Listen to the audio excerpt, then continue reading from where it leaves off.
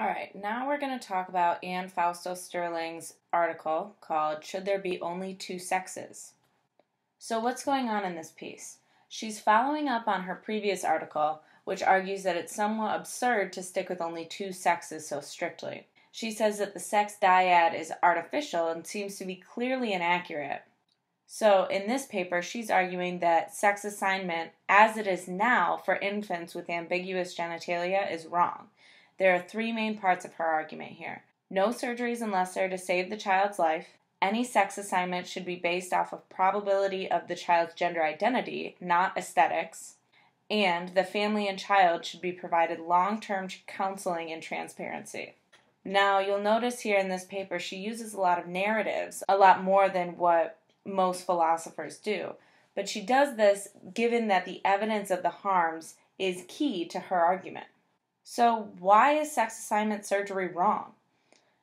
A, it's mostly for cosmetic reasons. The sexual pleasure and gender identity of the person is less prioritized than cosmetic considerations. Also, evidence shows that many people suffer more from sex assignment surgeries, and this is because of a lack of a feeling in the genitals from scarring. I mean, imagine never being able to have an orgasm. Also, there's pain and complications in the genitals from surgeries. The ability to have sexual pleasure, as she says, is a human birthright. Also, there's emotional damage, lack of trust of doctors, disturbing penetration of the child necessary to retain sexual function of the genitals, and emotional and physical trauma from having multiple surgeries. Now, this all sounds pretty bad based on the evidence. Now we're going to look at what Fausto-Sterling is doing here with how sex relates to gender. So what does it mean when assigned children have tendencies to cross-dress, for instance, or that assigned children go up to be trans? Does this mean that there is some innate connection between gender and sex? Now this is hotly debated, but we can tell for sure that sex and gender are closely related and may not be so clearly delineated.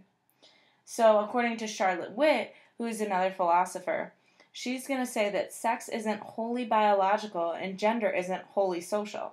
So sex is assigned, as we can see here, based on social norms as either male or female, although there's clear evidence that biologically there are many more variations in the anatomy and chromosomes and hormones.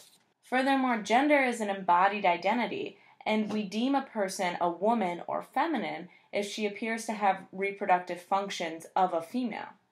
So what do we do with all this information about assigned children? We don't want to say that there's some natural inclination based on the quote-unquote true sex of the person, because that marginalizes the experiences of trans people who were born with unambiguous sex. Also, this further is implying that there are only two sexes by saying that there's one true sex that corresponds to one of the two genders. But we could say something like this. The sexual and gender ambiguity demonstrates that because gender and sex are somewhat overlapping, the assignment to male or female, and thus man or woman, as the doctors often aim, is clearly too simplistic and forces the child into an ill-fitting box. So Fausto-Sterling brings up this point. I mean, wouldn't life as an intersex or hermaphroditic person be more miserable? Evidence shows that those who haven't been intervened on are actually much more concerned with their sexual health and well-being than any cosmetic desire. So she does admit that some are somewhat embarrassed, but I mean really, who isn't embarrassed about some aspect of our bodies?